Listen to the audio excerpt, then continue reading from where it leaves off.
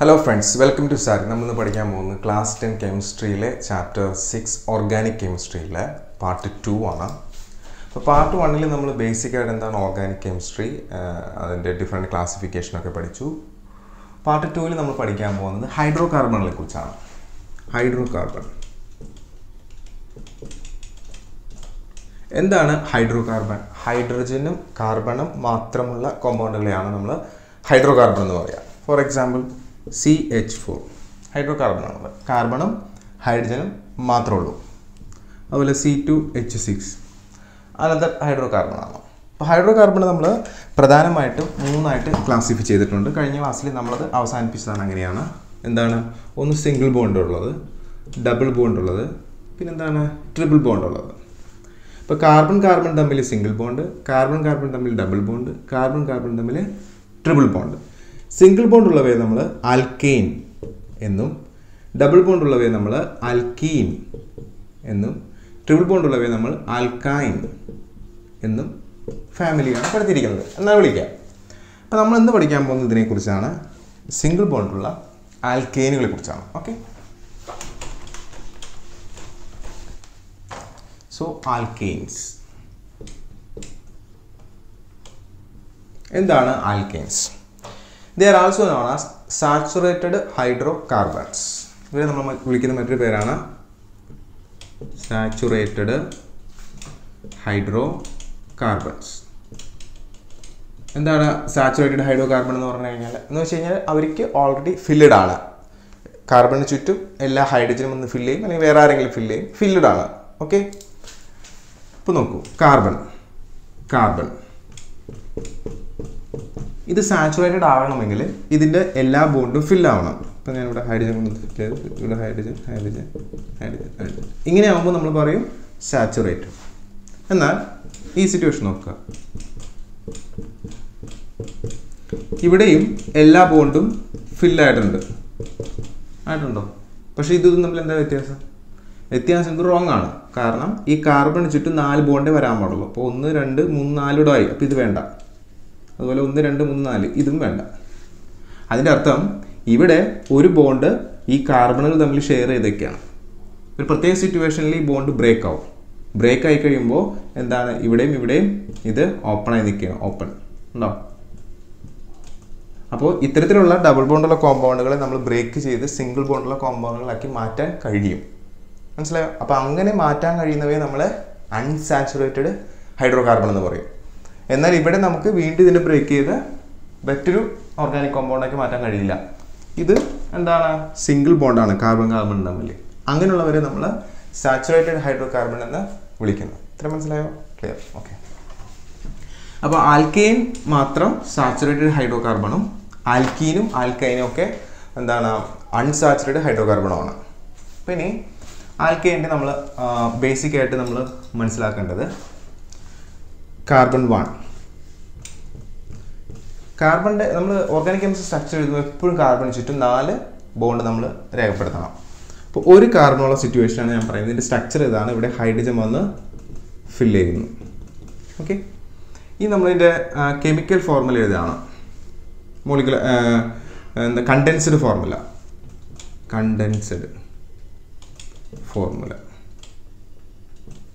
ഇത് പറയുമ്പോൾ കാർബൺ എത്രയുണ്ട്, ഹൈഡ്രജൻ എത്ര എണ്ണം ഉണ്ടെന്നുള്ളത് എഴുതുക. ഇത് മനസ്സിലാവില്ല, അടുത്ത് എഴുതുമ്പോൾ നിങ്ങൾക്ക് ക്ലിയർ ആവും. 2 കാർബൺ ഉണ്ടോ? 2 കാർബൺ തമ്മിൽ ഒരു ബോണ്ട് വരയ്ക്കുക ആദ്യം, പിന്നെ അതിന് ചുറ്റും 4 എണ്ണം. ഇവിടെ ഒരെണ്ണം ഓൾറെഡി ആയി, ബാക്കി 3 എണ്ണം. Hydrogen hydrogen hydrogen hydrogen hydrogen hydrogen. ഇനി ഇതിൻ്റെ കണ്ടൻസിൻ്റെ ഫോർമുല എഴുതുമ്പോൾ നിങ്ങൾക്ക് മനസ്സിലാവും അതെങ്ങനെയാണെന്ന്. കാർബൺ ചുറ്റും 3 ഹൈഡ്രജൻ. ഓക്കെ, അതുപോലെ ഈ കാർബണിന് ചുറ്റും 3 ഹൈഡ്രജൻ. ഓക്കെ, ഇനി ഇവർ തമ്മിലിടക്ക് ഒരു ബോണ്ട് ഉണ്ട്, അതിവിടെ ഉണ്ട്. സോ ഇതാണ് കണ്ടൻസ്ഡ് ഫോർമുല എന്ന് പറയുന്നത്. ഇനി നമുക്കിതിൻ്റെ മോളിക്കുലർ ഫോർമുല എഴുതണം. Molecular formula. അപ്പോൾ ഇവിടെ നോക്കൂ, എത്ര കാർബൺ ഉണ്ട്? 2 കാർബൺ. എത്ര ഹൈഡ്രജൻ ഉണ്ട്? 6 ഹൈഡ്രജൻ. ഇതാണ് മോളിക്കുലർ ഫോർമുല. അപ്പോൾ ഇവിടെ എന്തായിരിക്കും? എത്ര കാർബൺ ഉണ്ട്? 1 കാർബൺ. എത്ര ഹൈഡ്രജൻ ഉണ്ട്? 4 ഹൈഡ്രജൻ. ഒരെണ്ണമാണെങ്കിൽ നമ്മൾ എഴുതണ്ട. ഈ കേസിൽ മാത്രം കണ്ടൻസ്ഡ് ഫോർമുലയും മോളിക്കുലർ ഫോർമുലയും സെയിം ആണ്. പക്ഷേ പിന്നീട് അങ്ങോട്ട് നമുക്ക് മനസ്സിലാക്കാൻ പറ്റും അതിൻ്റെ വ്യത്യാസം എന്താണെന്ന്. കണ്ടൻസ്ഡ് ഫോർമുലയിൽ നമുക്ക് ആ ബോണ്ട് ഉണ്ടാവും, കാർബൺ ഇങ്ങനെ സെപ്പറേറ്റ് കാണിക്കണം, ഹൈഡ്രജനും സെപ്പറേറ്റ് കാണിക്കണം. പക്ഷേ മോളിക്കുലർ ഫോർമുലയിൽ ബോണ്ടൊന്നും നമ്മൾ കാണിക്കില്ല. കാർബൺ എത്രയുണ്ടോ ഹൈഡ്രജൻ എത്രയുണ്ട് എൻ്റെ ടോട്ടൽ നമ്പർ ഓഫ് എന്താണ് മാത്രമാണ് നമ്മൾ കാണിക്കുക. ഓക്കെ, അപ്പോൾ ഇത് രണ്ടിനും പേരുണ്ട്.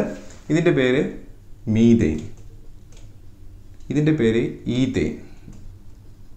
ഈ പേരെങ്ങനെയാണ് എഴുതുന്നത് വെച്ച് കഴിഞ്ഞാൽ ഇതിനകത്ത് ഈ AN എന്ന് പറയുന്നത് നമ്മൾ ആൽക്കേനിൽ കാണുന്ന അവസാനത്തെ 3 വേർഡാണ് AN. മെത്ത് എന്ന് പറയുന്നത് കാർബൺ ഒരെണ്ണം വന്നാൽ കോമൺ ആയിട്ട് നമ്മൾ എപ്പോഴും ഉപയോഗിക്കുന്നത് മെത്ത് എന്നാണ്, കാർബൺ ഒരെണ്ണം വന്നാൽ. സിമിലാർലി കാർബൺ 2 എണ്ണം വരികയാണെങ്കിൽ നമ്മൾ ഉപയോഗിക്കുന്ന വേർഡ് എത്ത് എന്നാണ്, എത്ത്. ഓക്കെ, സിംഗിൾ ബോണ്ട് ആയതുകൊണ്ട് നമ്മൾ എന്ത് ചേർത്തു അവസാനം ANE. ക്ലിയർ? അങ്ങനെയാണെങ്കിൽ ബേസിക് ആയിട്ട് നമ്മൾ അറിഞ്ഞിരിക്കേണ്ട ചില വേർഡ് റൂട്ടുകളുണ്ട്. ഒന്ന്, കാർബൺ ഒരെണ്ണം വന്നാൽ നമ്മൾ മെത്ത് എന്ന് എഴുതും. കാർബൺ 2 എണ്ണം വന്നു കഴിഞ്ഞാൽ എത്ത്. കാർബൺ 3 എണ്ണം വന്നു കഴിഞ്ഞാൽ പ്രൊപ്പ്. കാർബൺ 4 എണ്ണം വന്നു കഴിഞ്ഞാൽ ബ്യൂട്ട്. കാർബൺ 5 എണ്ണം വന്നു കഴിഞ്ഞാൽ പെൻറ്റ്. കാർബൺ 6 എണ്ണം വന്നു കഴിഞ്ഞാൽ ഹെക്സ്. കാർബൺ 7 എണ്ണം വന്നു കഴിഞ്ഞാൽ ഹെപ്റ്റ്. കാർബൺ 8 എണ്ണം വന്നു കഴിഞ്ഞാൽ ഒക്റ്റ്. കാർബൺ 9 എണ്ണം വന്നു കഴിഞ്ഞാൽ നണ്ണ്. കാർബൺ 10 എണ്ണം വന്നു കഴിഞ്ഞാൽ ഡെക്ക്. ഇതാണ് ബേസിക് ആയിട്ട് നിങ്ങൾ അറിഞ്ഞിരിക്കുന്നത്. അപ്പോൾ കാർബണിൻ്റെ എണ്ണം, നമ്പർ ഓഫ് കാർബൺ ആറ്റം നോക്കിയിട്ടാണ് നമ്മൾ പേരിടുക. പിന്നെ അവരുടെ ബോണ്ട് നോക്കിയിട്ട്. അപ്പോൾ സിംഗിൾ ബോണ്ടുള്ള എല്ലാവരുടെയും അവസാനം എന്ത് ചേർക്കണം? AN ചേർക്കണം. അപ്പോൾ നമ്മളിവിടെ ഒരു AN ചേർത്ത് കൊടുത്താൽ പേരായി ANE. Methane, ANE ethane, ANE propane, ANE butane, ANE pentane, ANE hexane, ANE heptane, ANE octane. കണ്ടോ? അതുപോലെ നണ്ണെയിൻ, ഡെക്കെയിൻ. ഓക്കെ, അപ്പോൾ ഇതിനകത്ത് ഇത് രണ്ടും നമ്മളിപ്പോൾ കണ്ടു. ഇനി 1, 3, 3, 4, 5 ഇത്രയും നമുക്കൊന്നുകൂടി നോക്കാം.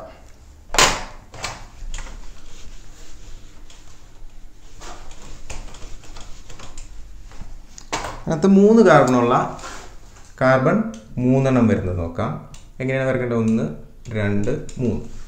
ഇനി ഇതിന് ചുറ്റും എത്ര എണ്ണം വരും? 1, 2, 3. അപ്പോൾ 4 എണ്ണം മൊത്തമായി. ഇതിന് ചുറ്റും ഇവിടെ ഒരെണ്ണമായി, ഇവിടെ ഒരെണ്ണം, 2 എണ്ണം ഓൾറെഡി ആയി. ബാക്കി 2 എണ്ണം ഫില്ല് ചെയ്യാം.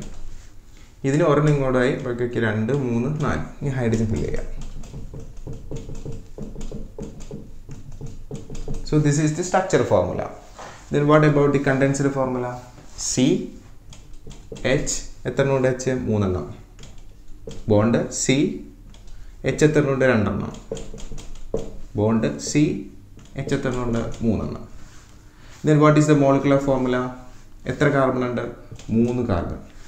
എത്ര ഹൈഡ്രജൻ ഉണ്ട്? 3, 4, 5, 6, 7, 8 hydrogen. Clear? Okay. So this is condensed formula and this is molecular formula and this one is structure. Okay. Suppose 4 4 ഉണ്ടെന്ന് വിചാരിക്കുക. എന്താണ് ഇതിൻ്റെ പേര്? 3 എണ്ണം വരുമ്പോൾ നമ്മൾ പറഞ്ഞു പ്രൊപ്പ് എന്ന വാക്ക് ചേർക്കുക. പിന്നെ എന്ത് ചേർക്കുക? ANE propane.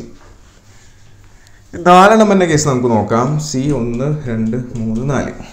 ഈ ബോണ്ടുകളെല്ലാം അങ്ങനെ ഇടാൻ നേരത്തെ പറഞ്ഞ പോലെ. സോ ഹൈഡ്രജനൊക്കെ ഫില്ല് ചെയ്യാം.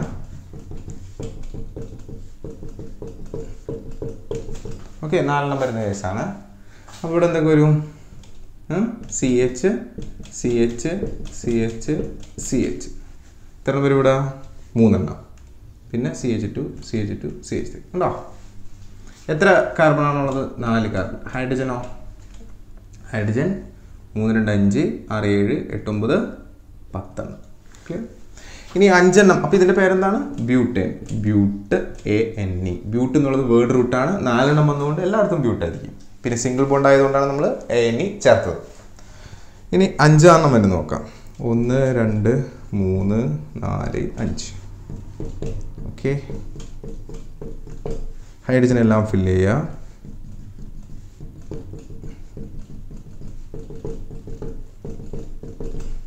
ഉണ്ടോ? അപ്പോൾ ഇത് എൻ്റെ കണ്ടൻസ്ഡ് ഫോർമുല എങ്ങനെ പറയും? 1, 2, 3, 4, 5. CH3 CH2 CH2 CH2 CH3. ഉണ്ടോ? ഇതിനകത്ത് എത്ര ഹൈഡ്രജൻ ഉണ്ടെന്ന് നോക്കിയാൽ 3, 2, 5, 6, 7, 8, 9, 10, 11, 12 എണ്ണം. അപ്പോൾ C5H12. So this is known as pent, P-N-T-A-N-E, pentane. Clear? Okay. ഇതുപോലെ നിങ്ങൾക്ക് 6 എണ്ണം വരുന്നത്, 7 എണ്ണം വരുന്നത്, 8 എണ്ണം വരുന്നതൊക്കെ നിങ്ങൾക്ക് എഴുതാം. കറസ്പോണ്ടൻ്റ് ആയിട്ട് അതിൻ്റെ പേരുകൾ 6 എണ്ണം വരെയാണെങ്കിൽ ഹെക്സേൻ, 7 എണ്ണം വരെയാണെങ്കിൽ ഹെപ്റ്റേൻ, 8 എണ്ണം വരെയാണെങ്കിൽ ഒക്ടേൻ, 9 എണ്ണം വരെയാണെങ്കിൽ അണ്ണേൻ, 10 എണ്ണം വരെയാണെങ്കിൽ ഡെക്കേൻ. അപ്പോൾ ഇതാണ് എൻ്റെ സ്ട്രക്ചർ, ഇതാണ് എൻ്റെ കണ്ടൻസ്ഡ് ഫോർമുല, ഇതാണ് എൻ്റെ മോളിക്കുലർ ഫോർമുല. എന്താണ് ആൽക്കേൻ്റെ പ്രത്യേകത? അവരിൽ കാർബണുകൾ തമ്മിൽ എപ്പോഴും സിംഗിൾ ബോണ്ടായിരിക്കും. അപ്പോൾ നമ്മളിപ്പോൾ കണ്ടെത്തിയതിൻ്റെ മോളിക്കുലർ ഫോർമുല മാത്രം നമുക്കൊന്ന് എടുത്തെഴുതാം. കാർബൺ 1 ആവുമ്പോൾ മോളിക്കുലർ ഫോർമുല C1H4. കാർബൺ 2 ആവുമ്പോൾ മോളിക്കുലർ ഫോർമുല C2H6. കാർബൺ 3 ആവുമ്പോൾ മോളിക്കുലർ ഫോർമുല C3H8. കാർബൺ 4 ആവുമ്പോൾ മോളിക്കുലർ ഫോർമുല C4H10. കാർബൺ 5 ആവുമ്പോൾ മോളിക്കുലർ ഫോർമുല C5H12.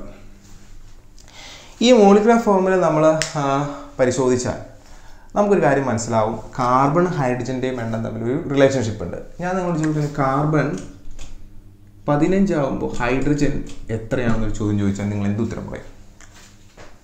അപ്പോൾ നമ്മളിവിടെ നോക്കാം. 2 എങ്ങനെ 6 ആയി? ഇവർ തമ്മിലുള്ള വ്യത്യാസം 4 ആണ്. 3 എങ്ങനെ 8 ആയി? ഇവർ തമ്മിലുള്ള വ്യത്യാസം എത്രയാണ്? 5 ആണ്. 4 എങ്ങനെ 10 ആയി? ഇവർ തമ്മിലുള്ള വ്യത്യാസം 6 ആണ്. 5 എങ്ങനെ 12 ആയി? ഇവർ തമ്മിലുള്ള വ്യത്യാസം 7 ആണ്. അപ്പോൾ ഇവിടെ നമുക്ക് നോക്കിയാൽ മനസ്സിലാവും ഈ 2 സംഖ്യകൾ തമ്മിലുള്ള വ്യത്യാസം എത്രയാണ്? 2 ആണ്. കണ്ടോ? ഇവർ തമ്മിലുള്ള വ്യത്യാസം 2, ഇവർ തമ്മിലുള്ള വ്യത്യാസം 2, ഇവർ വ്യത്യാസം 2. അപ്പോൾ കോമൺ ആയിട്ട് അവിടെ 2 എന്താണ് വ്യത്യാസം വരുന്നുണ്ട്. പിന്നെ നമുക്ക് ഈ 6നെ എങ്ങനെ സ്പ്ലിറ്റ് ചെയ്യാം? ഇവിടെയുള്ള നമ്പറിൻ്റെ ഇരട്ടി പ്ലസ് ആ വ്യത്യാസം വന്ന 2. 8നെ ഇവിടെയുള്ള നമ്പറിൻ്റെ ഇരട്ടി പ്ലസ് ആ വ്യത്യാസം വന്ന 2. ഈ 4 ഇൻറ്റു 2 പ്ലസ് 2. 5 into 2 plus 2. അങ്ങനെയാണെങ്കിൽ ഇവിടെ എങ്ങനെയാണ്? 15 into 2 plus 2. That is 32 hydrogen ഉണ്ടാവും. ക്ലിയർ ആണോ? യെസ്. അപ്പോൾ ഒന്നുകൂടി സാർ പറയാം. അതായത് നിങ്ങൾക്ക് ഒരു കാർബണിൻ്റെ എണ്ണം തന്നു. സപ്പോസ് 5. ഹൈഡ്രജൻ്റെ എണ്ണം കണ്ടുപിടിക്കണം. എന്ത് ചെയ്യണം? ഈ 5നെ 2 കൊണ്ട് ഗുണിക്കുക, അതിനോട് 2 കൂട്ടാം. Okay. So this become 10 + 2 = 12. Clear? അപ്പോൾ അങ്ങനെയാണെങ്കിൽ നമുക്ക് ജനറലായിട്ട് പറയുകയാണെങ്കിൽ C3 ആണെങ്കിൽ 3 × 2 + 2 അല്ലേ? ഇനി ഒന്നുകൂടി സാർ ഇത് എഴുതുന്നത് C3 = 2 × 3 + 2. ഇങ്ങനെ എഴുതിയാൽ കുഴപ്പമില്ലല്ലോ. ഓക്കെ. C4 ആണെങ്കിൽ H എത്ര വരും? 2 × 4 + 2. C5 ആണെങ്കിൽ H എത്ര വരും? 2 × 5 + 2. ക്ലിയർ?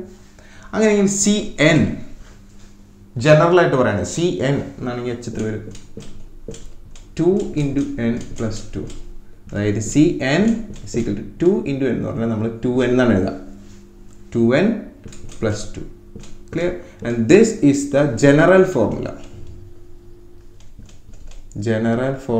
Of alkane. ആൽക്കെയിനിൻ്റെ എന്താണ്? കാർബണും ഹൈഡ്രജൻ്റെ എണ്ണം കണ്ടുപിടിക്കാനുള്ള ജനറൽ ഫോർമുലയാണത്. കാർബണിൻ്റെ എണ്ണം n എന്ന് സങ്കല്പിച്ചാൽ, if you assume the number of carbon atom is n, the hydrogen atom will be double of n, multiples of n. 2 കൊണ്ട് ഗുണിക്കുക പ്ലസ് 2, 2 എന്ത് ചെയ്യുക? കൂട്ടുക. Clear? So then what will be the C11? C11 ആണെങ്കിൽ hydrogen എത്ര ഉണ്ടാവും? 11 × 2 22 + 2 24. Okay. That's all about alkane. അപ്പോൾ നമ്മൾ പഠിച്ചത് ആൽക്കെയിൻ എന്താണ്? ആൽക്കെയിൻ എന്ന് പറഞ്ഞാൽ സിംഗിൾ ബോണ്ടുള്ള കോമ്പൗണ്ടുകളാണ്. കാർബൺ നമുക്ക് സിംഗിൾ ബോണ്ട് ഉണ്ടാവുള്ളൂ. രണ്ടാമത്തെ പോയിന്റ്, എല്ലാവരും സാച്ചുറേറ്റഡ് ഹൈഡ്രോകാർബൺസ് ആണ്. പിന്നെ ഇതിന് പേരിടുമ്പോൾ നമ്മളതിൻ്റെ വേർഡ് റൂട്ടുകളെ കുറിച്ച് മനസ്സിലാക്കി. കാർബൺ 1 വരെയാണെങ്കിൽ മെത്ത്, 2 വരെയാണെങ്കിൽ എത്ത്, 3 പ്രൊപ്പ്, അങ്ങനെ എന്താണ് ബ്യൂട്ട്, പെൻറ്റ്, ഹെക്സ്, ഹെപ്റ്റ്, ഒക്ടൻ, ആണ്. ഇതൊക്കെ നമ്മൾ നെയിമിംഗ് പഠിക്കുമ്പോൾ ഒന്നുകൂടി പഠിക്കും. അപ്പോൾ അങ്ങനെയാണെങ്കിൽ ഇതിൻ്റെ കണ്ടൻസ്ഡ് ഫോർമുലയും മോളിക്കുലർ ഫോർമുല എങ്ങനെയാണ് എഴുതുന്നതെന്ന് പഠിച്ചു. മോളിക്കുലർ ഫോർമുല നമ്മൾ എഴുതി കഴിയുമ്പോൾ ഒരു ജനറൽ ആയിട്ടുള്ളൊരു ഫോർമുല നമ്മൾ പഠിച്ചു. എന്താണ്? CnH2n+2. എന്താണ് ഇവിടെ റെപ്രസെൻ്റ് ചെയ്യുന്നത്? കാർബണിൻ്റെ എണ്ണമാണ്. കാർബണിൻ്റെ എണ്ണം നമ്മൾ എത്രയാണെന്ന് അറിയാമെങ്കിൽ ഹൈഡ്രജൻ്റെ എണ്ണം നമുക്ക് കണ്ടുപിടിക്കാം. കാർബണിൻ്റെ എണ്ണത്തിൻ്റെ ഇരട്ടി +2 ആയിരിക്കും. ക്ലിയർ? നെക്സ്റ്റ് വീഡിയോയിൽ നമ്മൾ ആൽക്കീനുകൾ, അതായത് ഡബിൾ ബോണ്ടുള്ള കാർബൺ കോമ്പൗണ്ടുകൾ, അൺസാച്ചുറേറ്റഡ് ഹൈഡ്രോകാർബണുകളെ കുറിച്ച് നമ്മൾ പഠിക്കും. Thank you. Please visit part 3.